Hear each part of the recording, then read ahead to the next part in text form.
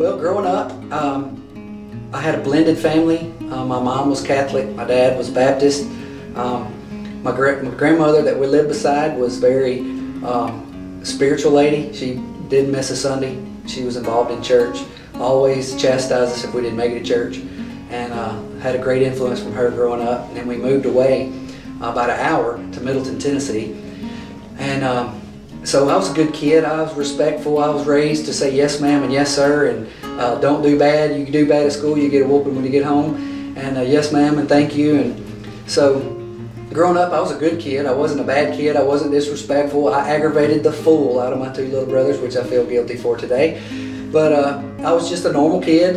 Enjoyed hunting and fishing and riding four-wheelers, and got invited to Vacation Bible School in Middleton, Tennessee. So my mom's Catholic, my dad's Baptist. They always had arguments about the Bible and what the Bible said and how we're supposed to live. So we didn't go to church. We were dropped off at church, and then they would pick us up after church was over. So I had a good friend, and he was different than all my friends. My other friends cursed, and they smoked cigarettes and drank beer if they could at 10, 11 years old. And this friend was different. He was always respectful, and always it was something different about him. So he invited me to church, and I went to church. And we were during a Vacation Bible School.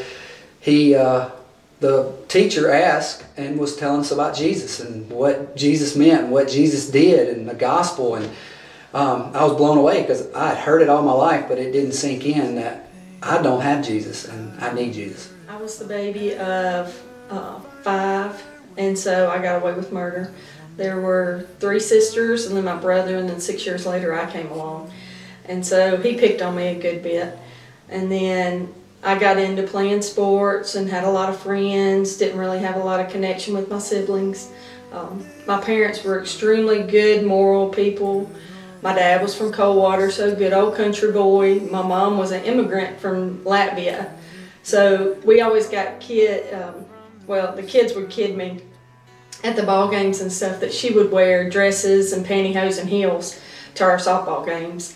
And it never bothered me. I just thought it was kind of funny and unique when the other moms had on ball shorts and shirts and all that.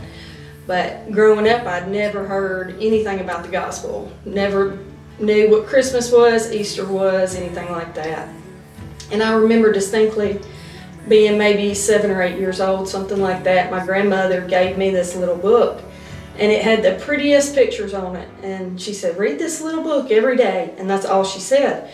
And it was a New Testament, and I kept it, and I still have it, but I never did read it. I just kept it because it was pretty. And so that sort of religion that you come used to in the South was not present in my home. And to live and grow up in the middle of South Haven, you would have thought that I would have heard about the Bible or Jesus or God, but he was totally absent in our lives.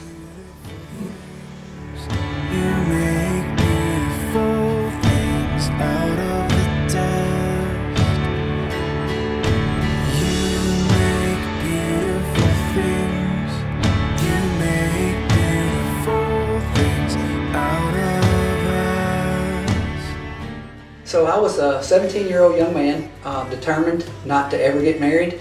I'm going to school, going to Mississippi State. I've got my life planned out. I'm going to go to engineering school. I'm going to build roads and bridges and civil engineer, mechanical engineer, electrical engineer. I just want to do engineer and build stuff and make stuff. Had my mind made up, and my cousin played softball in the summer, and so on the weekends I'd go watch her play ball. We were real close growing up, and she was a tomboy. She played football, and she played run through the woods and rode four-wheelers. And so she said, you need to come watch me play ball. So I go with her to watch the ball game, and then I meet Suzanne. Well, this girl's just a happy-go-lucky, kind of goofy, but I don't know what to say. I don't know how to say it. But anyway, met this girl that I was a leader in our youth group. I was one of the most spiritual young men in our group, so I had to help lead our group, and then it would be the youth minister we work with. And all the girls that I knew that age, I was like, I didn't want to have no part of those girls. And they were great girls, but they didn't, I don't know, they just didn't have what she had. When I met her, and she had recently gotten saved, and she could talk to the wall about Jesus Christ. And when I found that out, it just blew me away. I'd never met a girl who was so on fire for the Lord, because I was somewhat on fire for the Lord, but not as on fire as she was, and she could tell anybody about Jesus. So when I met her, it was the girl for me. I knew I'm going to be marrying this girl. So I went from saying I'm never getting married, having $5,000 saved up of my own hard-working money to go pay for college, going to college, getting an education. I met her, and the Lord had better plans. He did. And when I met you and I saw you, you stood out, and what you were wearing was the first thing I remember. And that may sound really weird, but now people are into boots and tight jeans, but he was wearing these shorty shorts and this shirt, and he had on these socks that were real thick. And normally I would have said, what is this guy doing? What is he looking John like? McEnroe. No, it wasn't that. So anyway, so for whatever reason, God turned my heart towards him, and that was it. I saw him and never thought about anybody else. It was him from the start. And we've had all kinds of problems and issues, and we dated, and we were both Christian, and we would go to Christian band concerts and stuff like that, and youth conferences and everything, but we ended up putting ourselves in bad situations at times, and not going out with other couples, and spending too much time alone, and one thing led to another and led to another, and before we knew it, we were getting married before we would have wished we would have. And it was a direct result from our decisions and our choices that we had made poorly. And where God has used that for good, and we've been able to help other people try to train themselves better than what we did, I've seen God use that. Hear the rolling thunder, thy power throughout the universe display. So we knew from an early age of us praying together and Bible study together that God has a plan set out for us. We messed up, and we're going to pay in for that mess up, but we can fix it and allow God to bless it, and He can get the glory out of it. So she's always felt, and I have too, just she's a little more stronger in the faith than me, about that we're called to mission work. We're called to be on mission. We're called into ministry. Sitting on a couch or sitting on a pew is not what the Christian faith's about. It's about getting out and sharing your faith, making disciples.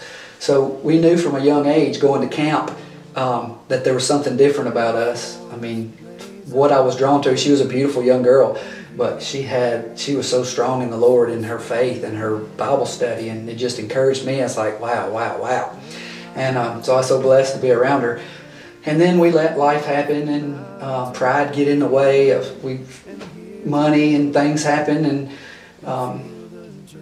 trying to fit in with everyone else and all the other families and do the things that they do, and totally worldly. Yeah, be how they were. And it was a struggle for us to do that, but we felt like we had to do that to fit in and be accepted. And once you have children, you understand how hard that is, and they stand out like a sore thumb. Whereas we're at home, and we may be around our other employees and stuff like that, but they're around their peers for many hours every day at school. And so if they don't fit in, and if their parents don't let them go places and say things and do things, and they dress different, then they're ridiculed. And that's really hard, and they have to have much more support at home to compensate for that, and be around other Christians and a strong church family. And I think that's everything, about our faith. We're supposed to be different. We're supposed to look different. We're supposed to talk different. We're not supposed to look like everybody else, even though that's a struggle to want to be like that. That's how the Lord's. We had the dream house, the dream rides. We had 2 homes. We had 2 really nice vehicles. We had 2 boats. We had 2 4-wheelers. I had 2 kids. We had the American dream, and we were serving in the church. We were paying our tithe.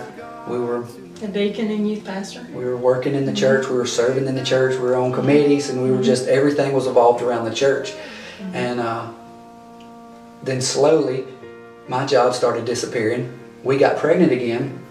Well, she had the baby, so she couldn't work anymore. So instead of 2 incomes, we have 1. My job slowed down to probably 30% of what it was the year before. And then she decides, well, I need to go to school after the baby's old enough to start school. We'll let the baby go to school. So work just steadily slowed down every year. It got worse and worse and worse in 2010. The Lord was working on us the whole time, but we were feeling like we were being punished because all of the things that God has blessed us with were earthly things and was prideful things. And slowly, surely, we had to check ourselves. And I lost my job pretty much completely. It went from $100,000 a year to $15,000 a year. She wasn't working. We had to sell our house. We never missed a payment in 84 months, and then we missed the last 6 of 7. And we just sent them what we had. Some months it was $100, some months it was $500, some months it was $50. So we paid 1 payment out of 6 months, and the bank says, okay, you need to leave the keys on the counter. And we had friends and church members tell us, well, you just need to file bankruptcy. And we looked at each other and was like, I don't think that's honoring Christ to file bankruptcy. If we lose it, we lose it. It's our fault. I built too much of a house. I didn't have a job that didn't know that the economy was going to stop. And at this time, we were being obedient. We were obedient. We were serving in the church. Everything was going well. We thought the Lord was blessing us with earthly things, which can be a blessing, but it gets in the way of spiritual things, of eternal things that truly matter. God doesn't think like we do. We consider all the blessings that we have to be materialistic. And we don't think of it as a blessing when He takes away things to grow us and to mature us.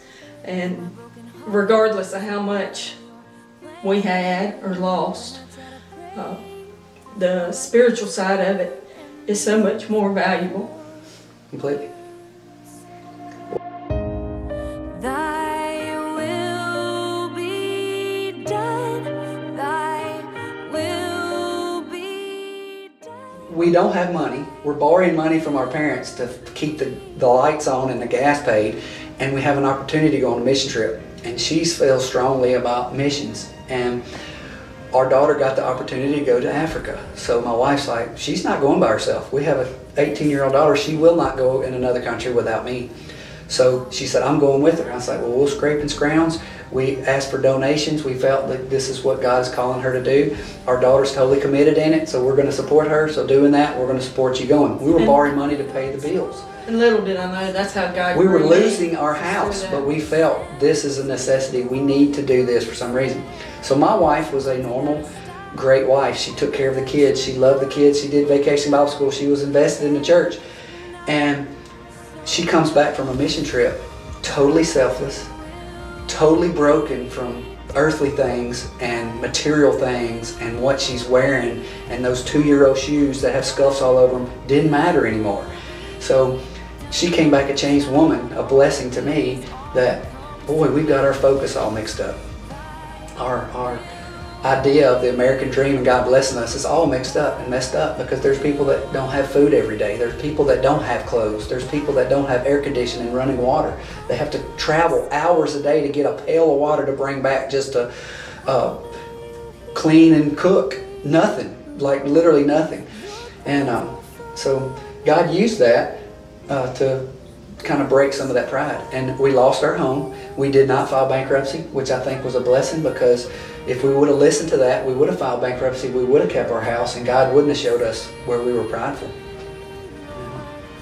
It's a huge stepping stone. So basically, we're facing foreclosure. We don't have 2 nickels to rub together. We're borrowing money from our parents to pay the utility bill and the gas bill and keep the house afloat so we can give it back to the bank. And the bank tells us you've got to leave the keys on the counter. Then all of a sudden, a friend of mine calls, we can't sell socks in the summer or ice in the winter, socks in the winter. We cannot Ice in sell the winter. ice in the summer Yeah. or socks in the winter. We just can't sell. We don't negotiate with people. We just, if we see something we want to buy, they have a price, we give them their price if we think it's worth it.